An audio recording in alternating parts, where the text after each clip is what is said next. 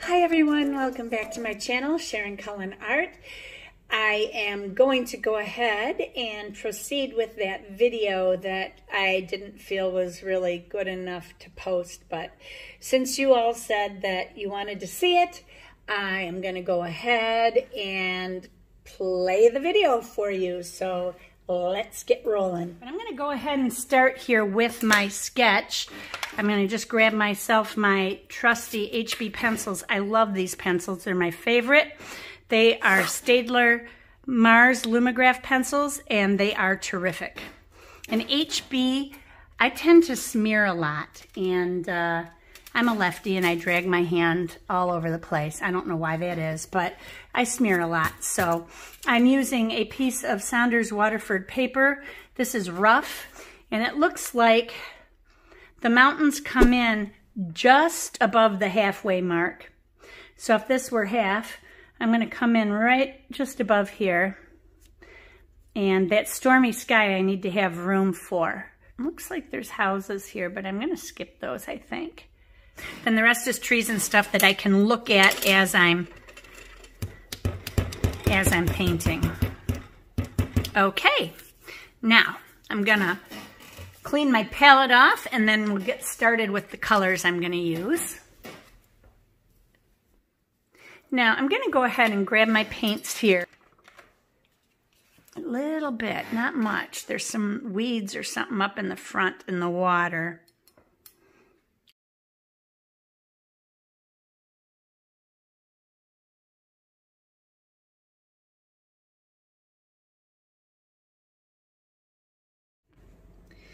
Now, although I've picked a lot of colors, and you see them here on my palette, you don't have to choose all of these colors. I'm just making my life easier. And as you see, even though I've chosen a lot of colors, people will talk a lot about color harmony.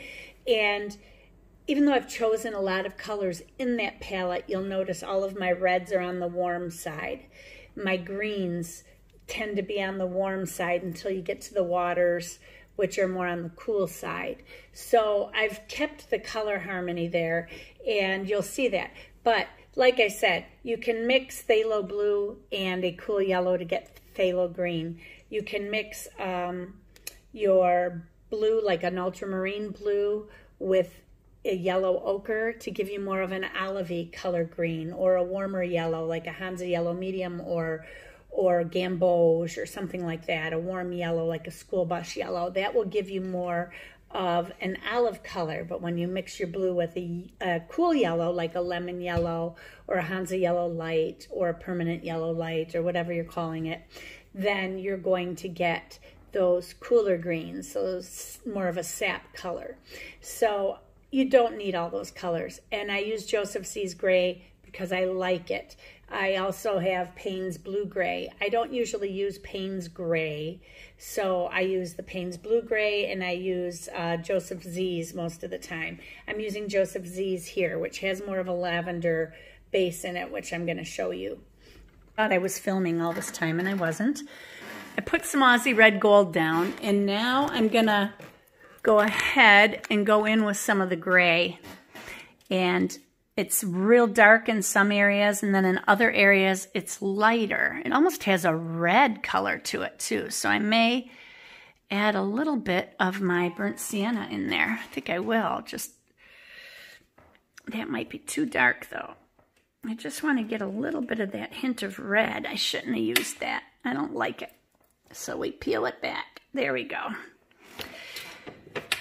I'm going to go back in with that, and I need to get a different red, maybe something a little bit cooler, but not too cool, some Quin Coral.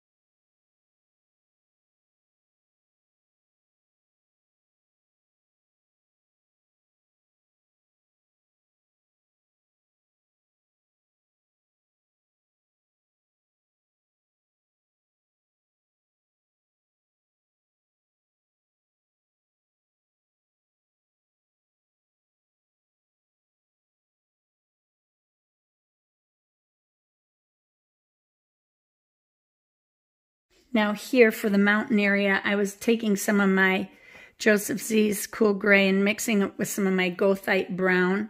I probably could have just used my greenish raw umber. Would have worked just as good, maybe better. But I'm liking this color and the way it's turning out for these unique mountains. So I'm going to continue on with that. And there are trees in here, but they're so small, I'm not sure how they're going to show. Some of this is going to be really light. Like in here, I really want this lighter right in here. I'm just going to take some water through it. There. Can always darken it. It's not always easy to lighten it, so I'm just going to take this down a little bit like this. Because the mountains get lighter in certain areas. They almost look like sand almost, but not quite. So if I just keep wetting this, and there's this Prussian green that I wanted to introduce back here, but I want to mix it in with this brown so that it doesn't look so, I think I'm going to have to maybe go with some indigo instead to gray it down a little more. Yeah. But then there's other trees that come in that I should have drawn in, because now I've got to really concentrate on where I'm putting this paint.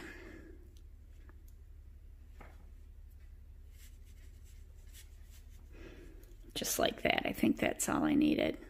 And then up here there's some trees, but I'm going to add the indigo to it again. I'm going to leave that for now till it dries, and I want to work on this front area.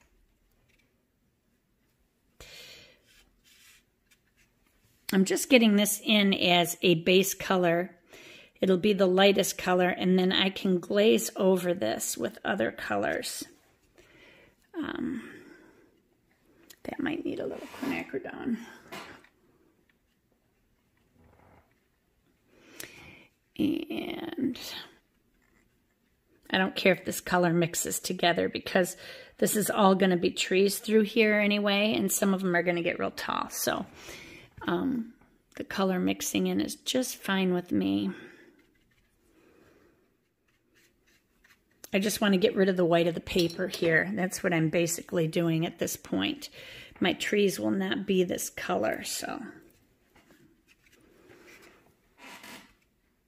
Alrighty. So, put that back, and now I'm going to get back in. I need to let that dry. And I think I'll just work on this front little portion here, which is, it looks like, excuse my arm, you guys, I gotta blow this picture up.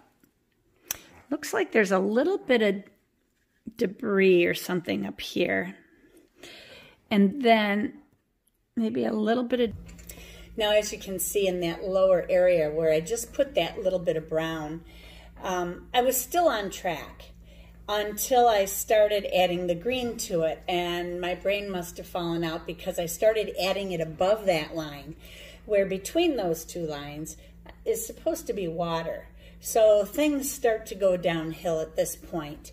Also, as time goes on, I'm beginning to tighten up a little bit more. So rather than say that I ruined the painting, it was just tighter than I wanted it to be with the trees and everything that'll be going in. And I shouldn't have even thought about doing it loose, because it wasn't the right painting to be doing loose anyway. So I should have disregarded that. And maybe in the back of my mind I already was disregarding that. I don't know. But this area in the corner is really disturbing to me. And I may still redo the painting in a bigger scale, and then I'll fix the water and everything. The debris up over here too. I don't know if it's weeds or what, or if it's the surface of the dirt. Could be a little both. But, and then Then there's this bluey green color. It looks like a rich blue almost. It's bizarre. So I'm just gonna, oh, that's too stark. And now we go way down the rabbit hole. That phthalo green that I put on there was the wrong color to use. I believe that was phthalo green. But now that it's on there, it stains immediately. I mean, immediately. So removing it is not an option. So things are really starting to go bad at this point. This stains so easily too.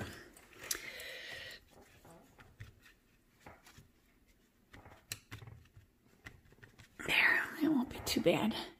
Maybe this Prussian again, I don't know. What color is that? Maybe mix a little indigo in with it. That'll help bring it down a little bit. They're really weird plants or something. This is the color that I was trying to put in. I don't even know why I bothered with it. You don't have to be exact when you're putting something in. But you see the little bit of brown line where that plant life is dead along there? That's the line that I put in. I'm putting all of this color up here, and it should be down at the bottom. So that's where things really go wrong. And then my attempts to fix it get even more out of control. So let's see where this goes. And they're interspersed with this light green color.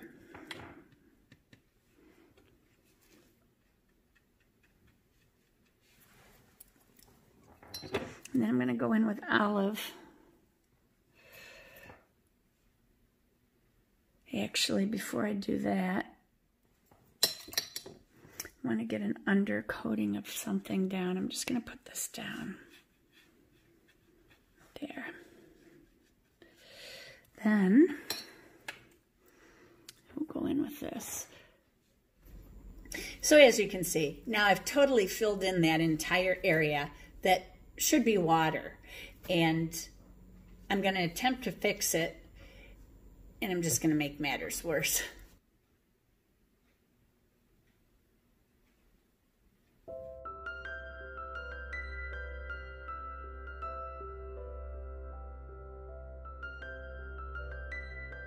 This is definitely a warm versus cool painting, and there's not a lot to change. I mean, I don't want to change it. It looks so beautiful the way it is. So I'm going to do warm and cool. Now, putting in those background trees the way I am, I'm just using the point of the brush, and it's like triangles going across the page. You don't need a lot of detail in the back. All I need is to get the zigzag. And I probably could have painted it in that way. That would have been quicker. But at this point, I'm just getting tightened up, tighter and tighter and tighter. And I don't know why. Maybe it was a pain day. I don't remember. It's been a little while since I painted the painting. And I've got so many videos I've got to edit. They're piling up. But anyway, I'll try to pounce them out and get them out for you. I don't remember why I tightened up on the painting. But yeah, you could paint zigzags in if you want to just do it that way and be really quick. I'm just dabbing all the way across. And either way is fine. But you don't need to put individual branches in. When things are in the background, all you see, in fact, in the beginning, I didn't even realize those were trees in the mountains in the back, way, way back, because they appeared almost black, and I couldn't figure out, was that rock, was it shadow? And then when I zoomed in, I realized it was trees. So don't put a lot of detail into your background trees. Save it for the foreground.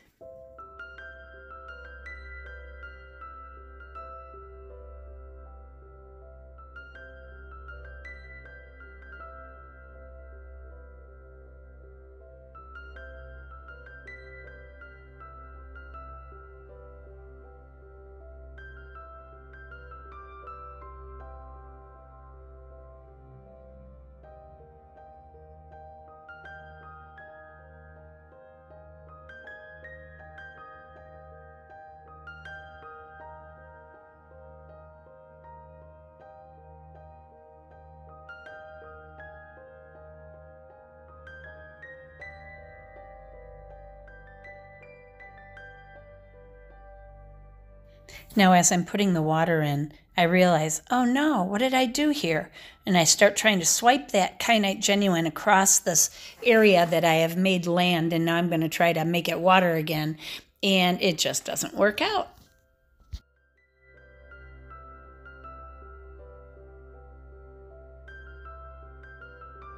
I'm moving on to the left side of the painting because I need to put some bushes in there, and I'm not really happy with the bush that ends up being put in there either. With the detail I have on those distant pine trees that are starting to move forward into the mid-ground, which you can see well in the photo, the foreground bush should have had a lot of detail because it's like right in your face. And I didn't put enough detail in, and you'll see that happen as well.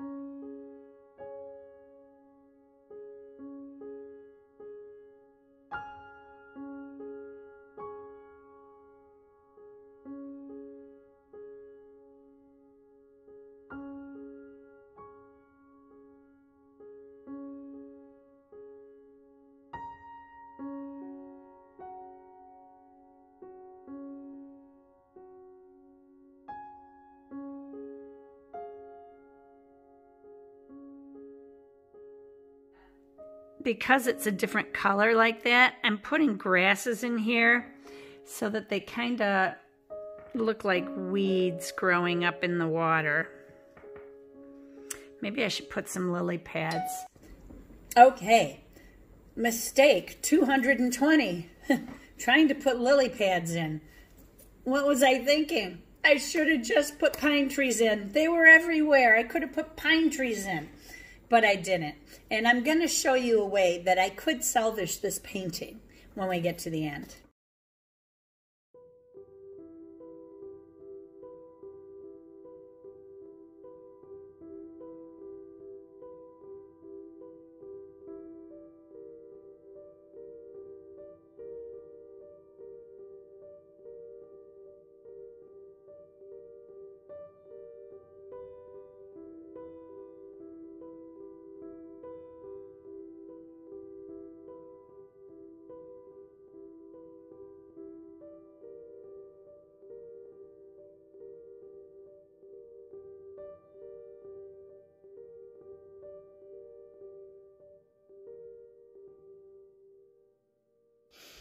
Now I'm going to add the bush in on the right-hand side and not give it enough detail either.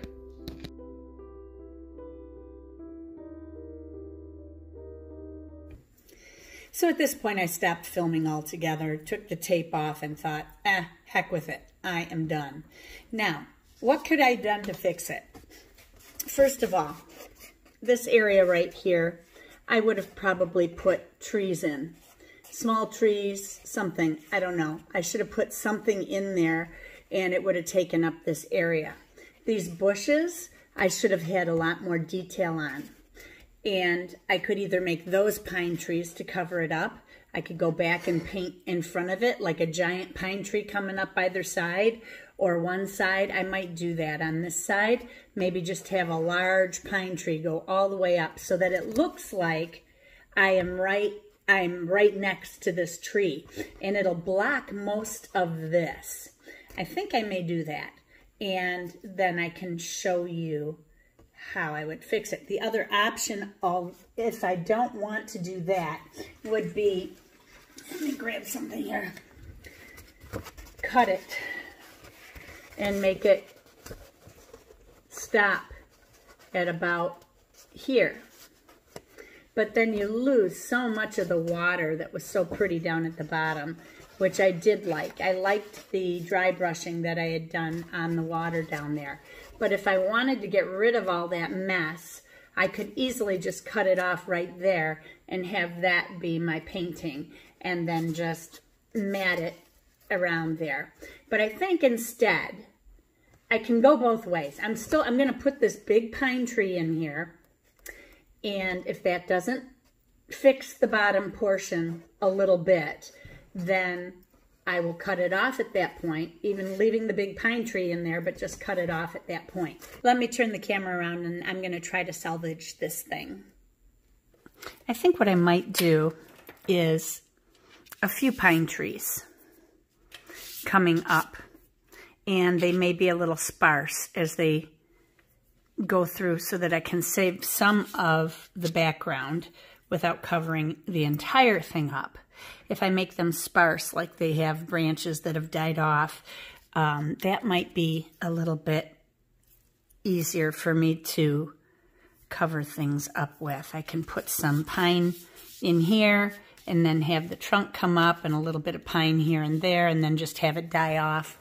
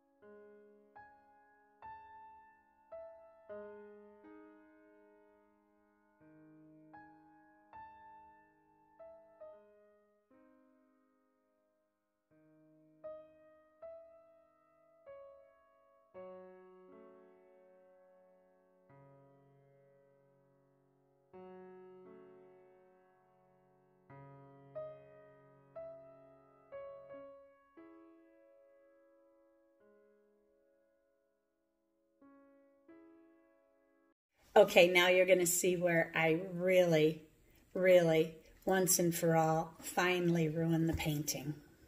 Here it comes.